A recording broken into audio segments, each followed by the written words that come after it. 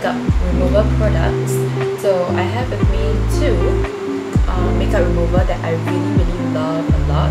This is the only two products that I'll always restock whenever I run out of it. First one, this is from Maybelline New York. It's Eye Plus Lip Makeup Remover, and this is supposed to remove all of my waterproof makeup. This one really like removes so quickly. All you have to do is just shake them, and then you can just remove them within like 10 seconds. But usually I just leave it on for like 5 seconds, and then I just rub it away, and then it's gone. This is so good. I finished 2 bottles already. This is my 3rd bottle.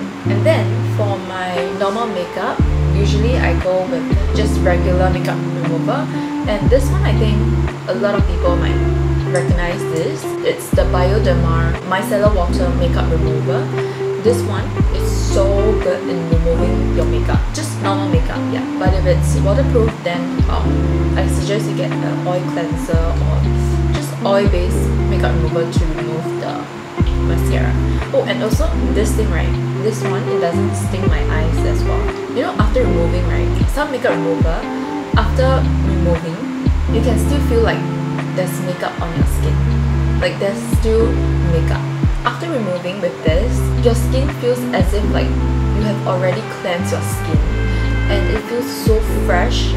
It's like you can just put on your skincare right after you use this, and afterwards my skin just feels so nice, and it just feels so clean and like refreshed.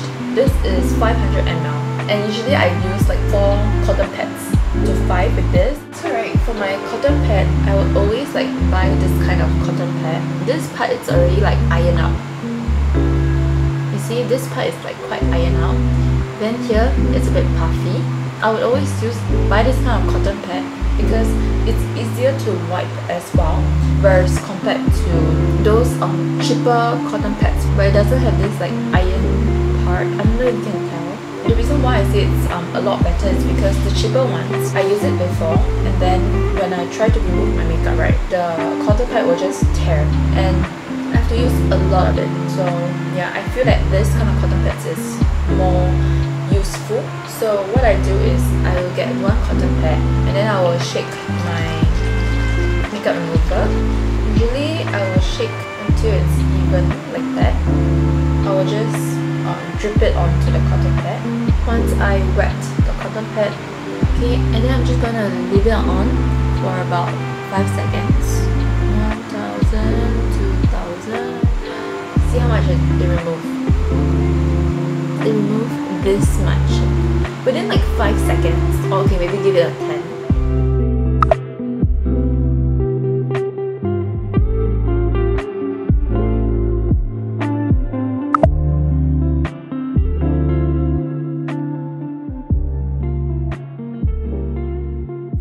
This is the 2nd time I used to remove, and it's gone completely.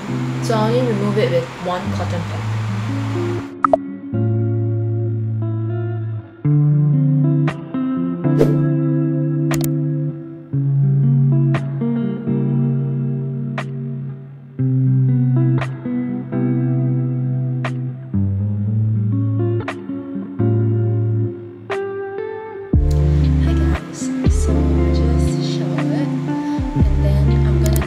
Skincare now. For today, I'm using this sticker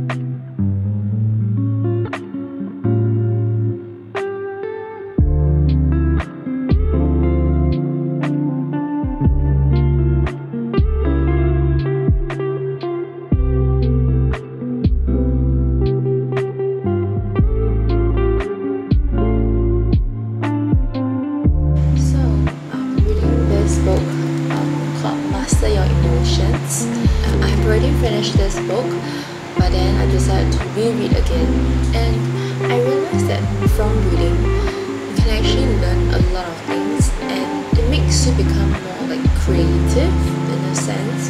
Whenever I think of like new content ideas, I would always like read, because it allows me to learn like new information.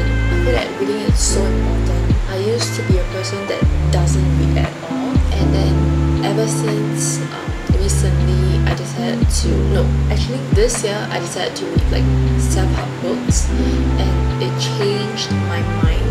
Within a year, I think I finished like 4 books already, and to me it's a very big thing, because I used to not be able to finish 1 book in a year. Like I was just either read the book halfway and I just leave it there, or I just don't read at all. And this book basically taught me how to manage my emotions, and understand what emotions are, and that why we get angry or why we get so upset about certain things.